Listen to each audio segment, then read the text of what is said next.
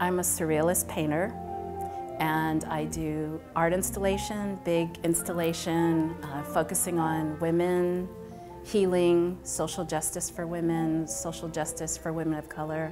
In the Asian community, there's a lot of silence. There's a lot of refugees who aren't allowed to speak, especially women. A lot of my work kind of likes to imply empowerment, like women owning their own power.